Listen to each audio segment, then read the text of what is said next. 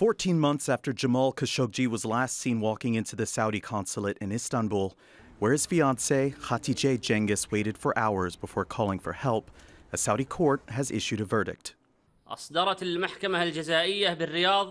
The criminal court in Riyadh has issued a preliminary sentence against 11 of the accused individuals, and it is as follows: the death penalty for 5, and they are those who directly participated in his killing. May he rest in peace. But senior Saudis with close connections to the royal court have been cleared. The court ruled there was no proven involvement of Saud al-Qahtani in the murder. He was advisor to Crown Prince Mohammed bin Salman before his sacking, soon after Khashoggi's killing. The Turkish chief prosecutor's office in Istanbul filed a warrant for Qahtani's arrest a year ago. In June, the UN special investigator Agnes Callamard said intelligence agents had identified Qahtani as a hit squad ringleader. I have insisted that the killing of Mr. Khashoggi is a state killing. It is not a killing by rogue officials, as the government continued to pretend, at least under international human rights law. And she urged the world to sanction the Crown Prince and his assets until he could prove his innocence. That hasn't happened. Exoneration 2 for former Consul General Mohammed al-Otaibi, who showed journalists around the consulate in Istanbul.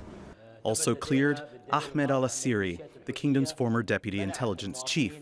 Start drawing a plan about others. The journalism watchdog Reporters Without Borders says justice has been trampled. Why did Mohammed bin Salman, he was in contact with Saud al-Qahtani just before and after the murder of Jamal Khashoggi? This is what the CIA based in part its decision that Mohammed bin Salman was very high probability responsible for ordering the killing. So yeah, lots and lots of questions. This verdict will do nothing to quell those questions, and it raises many, many more questions. There is no such thing as fair and open justice in Saudi Arabia. Despite intelligence agencies, including the CIA, saying Crown Prince Mohammed bin Salman was probably involved, the White House shielded the future king from absolute responsibility. Maybe he did, maybe he didn't.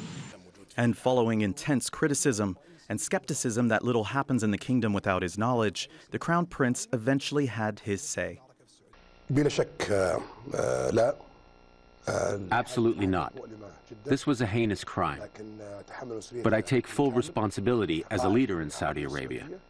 The identities of those convicted were concealed during the closed-door trial in the capital, Riyadh, and it remains unclear what roles they played in Khashoggi's death, raising suspicions that they are the fall guys for much more powerful Saudis. Andrew Chappelle, Al Jazeera.